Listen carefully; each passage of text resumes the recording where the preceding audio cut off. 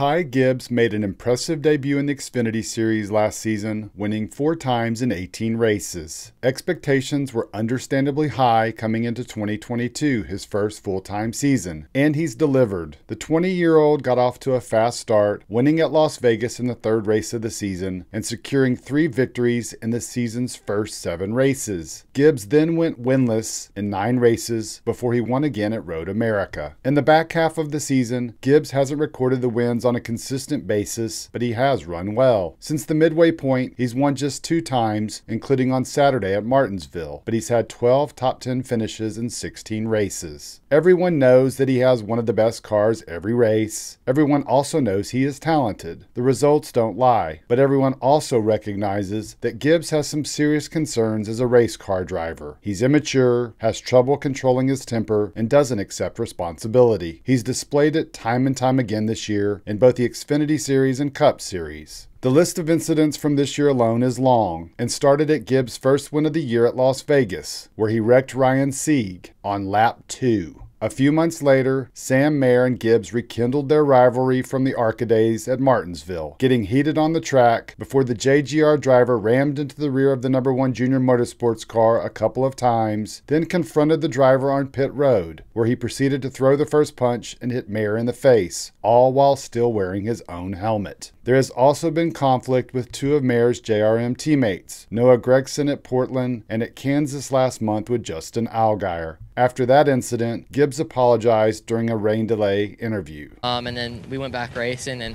off before I made contact with Justin. I feel like I hit the wall harder than I did, and I didn't, and I got mad and whipped it down and hit him in the door. And the stupid part is it hurt my car more than it hurt his. And I feel like his car's okay, but they're gonna have to put a door on it when they get back to the shop, and that's just inexcusable for me. And I'm very disappointed in my actions, and I apologize to them. I thought it was worse, honestly, than it was, and a lot watched on TV, it wasn't. So I apologize to Jason, Justin, and Dale, and the whole group, the whole 7 group, and it just can't be doing that stuff. And it was my fault. I just felt like I got hit in the wall harder than I did, and I came back down and hit him, and I can't be doing that. Last month at Texas, Gibbs made a couple of hot-tempered moves in the Cup Series race, serving as a substitute for Kurt Busch in the 2311 racing car, where he deliberately drove into the door of Ty Dillon on pit road, and the Petty GMS car narrowly missed hitting several Roush Fenway Keselowski pit crew members and 2 NASCAR officials standing nearby. He also ran into the rear of Eric Jones under caution twice in that same race. That brings us to this weekend's Xfinity playoff cutoff race at Martinsville, where Gibbs is already remembered for his bad choices in the spring race. On Saturday, the JGR driver took his bad decision game to the next level. At the end of the race and in position to win, Gibbs battled against teammate Brandon Jones. The broadcast had talked about how Jones had already announced he was going to Junior Motorsports in 2023, so Gibbs might not be too concerned about his soon-to-be former teammate. All they had to do was go back to the Richmond race that Gibbs won in the spring and see how he races against teammates when he ran John Hunter Nemechek up the track for the win on the final turn. On the final overtime restart at the paperclip, Gibbs started from the inside of row 1 with Gragson on his outside and Jones right behind. Jones got a good launch and got to the inside of the number 54 car and made it 3 wide coming out of turn 2. Jones got a push from Sheldon Creed from behind, surged out in front, and took the white flag with Gibbs right behind him. Seconds later, Gibbs drove hard into the rear of the number 19 and sent the JGR car up the track into the wall, which allowed him to pass and go on to the win. The NBC broadcast crew immediately criticized Gibbs for the move because A, it was dirty, and B, it knocked his teammate out of a guaranteed transfer spot into the championship with a win. A few minutes later, the fans joined in and rained boos down on the young driver as soon as he exited his car and throughout his post-race interview. His move on the track was bad enough, but he only added to the reason fans dislike him in a post-race interview with SiriusXM NASCAR Radio's Claire B. Lang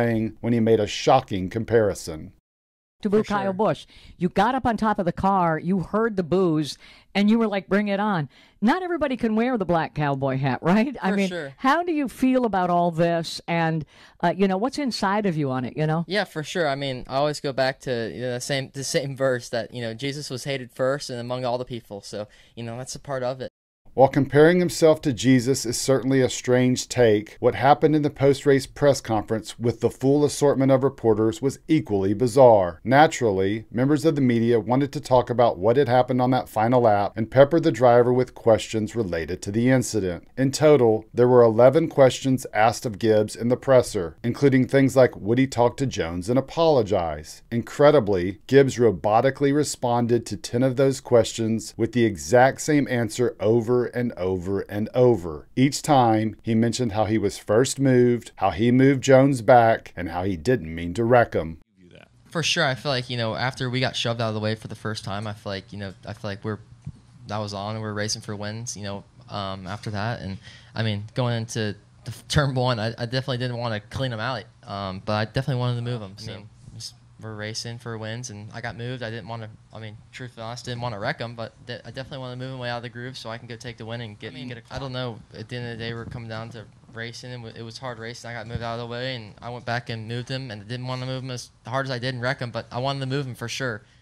It was uncomfortable to watch because after just a few questions, it was obvious to the reporters that any question would be answered with the same canned response. Gibbs was clearly instructed to answer the same throughout. It was definitely a bad look, and it capped off a day of bad looks for Gibbs. Quite honestly, it's been a season of bad looks. Now Gibbs heads into Phoenix next weekend with a chance at the Xfinity Championship. He'll be battling for it against 3 junior motorsports cars, 2 of which he's had run-ins with this year. But it's not those drivers he should be watching in the mirror, but the number 19 car. And if Brandon Jones does decide to retaliate, no one will blame him except Gibbs and his grandfather.